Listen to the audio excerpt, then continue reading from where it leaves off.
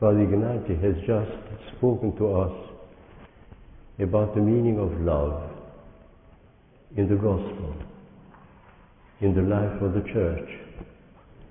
But we see it as the most powerful and wonderful thing in all human relationships.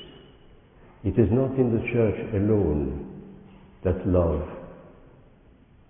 saves, transfigures. Outside of it, it is a door that leads to the kingdom of God. To love means to look at a person and see in this person a treasure, something infinitely precious, for whom it is worth giving one's own life, not sacrificing it grudgingly, but rejoicing in the fact that we can give all our heart, all our intelligence, all our strength in the service of this person, and also conquer in us everything which is contrary to love, which can hurt, which can diminish life of the person whom we want to love. God has so loved the world that He gave His only begotten Son. He had nothing else to give. He gave His Son. And He gave His Son unto death,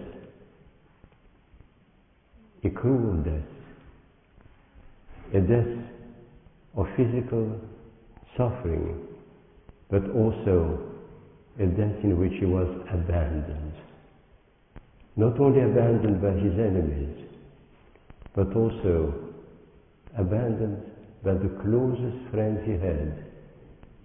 For fear, the apostle had run away from Calvary. Only a few women who loved in the simple, sacrificial way in which a mother or a sister can love, had stayed at a distance. And then the Mother of God. The Mother of God and St. John, the Apostle, the youngest of all, who was a man of simplicity, a man of heart.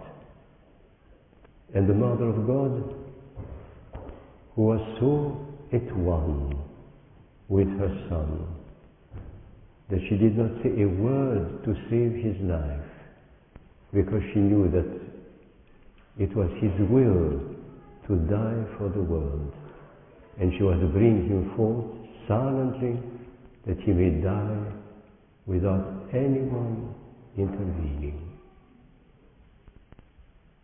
We can love one another in this way in which one can forget oneself, wish only for the joy and the good of the other, even at our cost. Let us therefore think of the people who are around us, our closest, our dearest, our friends, and ask ourselves, what can we offer them that will enhance their life, make it deep, make it great, bring joy into it, and then we'll have fulfilled the law of love. The law that says to us, forget yourself, love the other. May your life be His joy, His strength, His inspiration. Amen.